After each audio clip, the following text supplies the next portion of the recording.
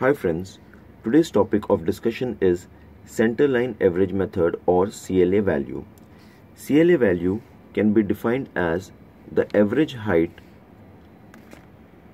of all the ordinate from mean line regardless of sign. So if h1, h2, h3 up to hn are the readings which are obtained for sampling length L, so CLA can be calculated as h1 plus h2 plus h3 up to hn divided by n, where n is the number of divisions. But this is a laborious work, and it may happen that between two values there is a important ordinate which is missed. So to avoid this and to avoid the laborious work, it is done in a simplified way using a planimeter.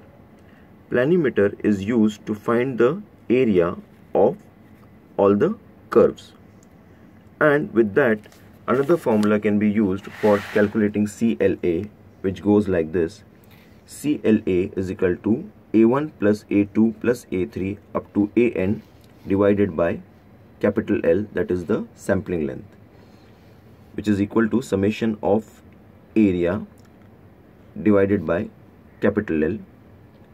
So with this method, using planimeter, the laborious work can be avoided. Please like, comment, share, subscribe. Thanks for watching.